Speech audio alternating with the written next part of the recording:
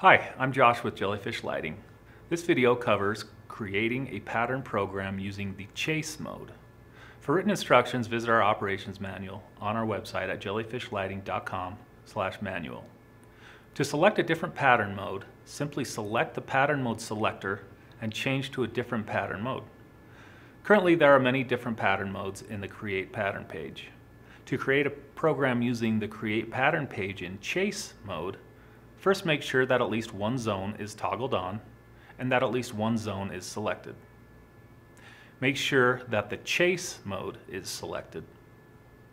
To create any uniform solid color, set the color number to 1. This number can be modified by pressing the minus or plus buttons to the right of the words colors. Selecting the color by selecting a primary color, selecting a custom color, or creating your own color. To create your own color, use the top color selection slider to determine the color, then use the bottom slider to determine the intensity. To assign this new color as a new custom color to be reused in the future, press and hold your finger on any of the custom color squares, and the new color will be assigned to that custom color. To create a pattern of multiple static colors, set the color number to 2 or more. Again, this number can be modified by pressing the minus or plus buttons to the right of the word color. In this example, we will set the color number to 2. The color can be modified on the color represented by a filled-in circle, not by a filled-in square. To change the selected color, press the other color. Then modify the color by selecting a primary color, a custom color, or by creating a new color. I'm going to set the first color to red and the second color to white using the primary color boxes.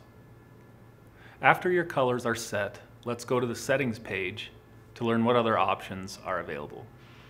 Select the settings page of the Create Pattern page by locating the upper page select called Settings. Color transforms. With 2 or more colors selected in the pattern, there are optional color transforms. No color transforms. This mode doesn't do any transforms. The repeat color transform. To repeat color transform copies the number of colors multiple times just like this. I'm going to set the repeat number to 3. Notice that while I now have 3 reds and 3 white LEDs. Let's look at the progression color transform. With the progression color transform selected and the progression number set to 3, the controller changes the color in 3 steps from red to white in progression.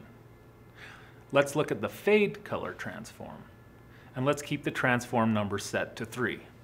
The fade transform changes the brightness, intensity level in 3 steps as the lights change from red to white.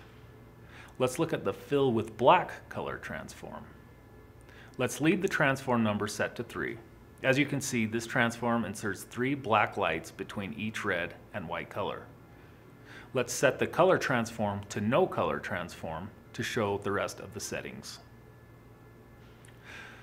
Let's now explore the effects. There are 3 effect settings: no effect, twinkle, and lightning. Let's change the effect setting from no effect to twinkle. Notice that a single light randomly twinkles at a given rate.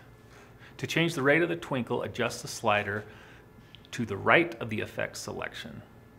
Now let's change the effect to lightning. Notice that now a random group of lights now flash. To change the rate of the lightning, adjust the slide to the right of the effect selection.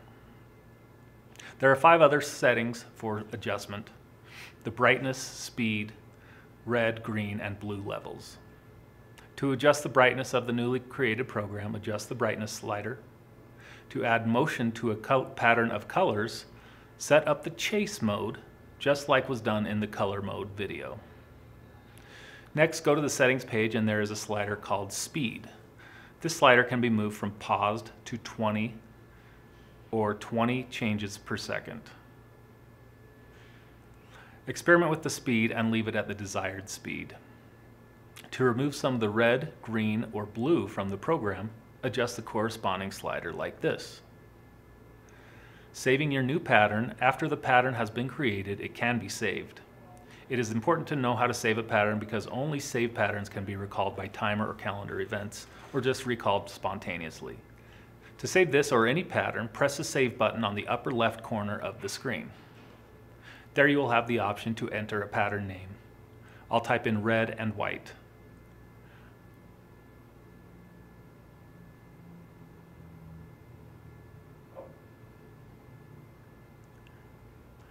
I can then select a pattern category so that the pattern can be more easily found in the future. Or I can make a new category to save this pattern. I'm going to create a new category called Josh's Programs. Okay, now that I've created this new category, I notice that the name Josh's Programs have now been added to the pattern category list, and it has been selected. So now I'm going to save this pattern. Well, that's how you create a chase pattern. Thank you for watching, and we hope you enjoy your lights.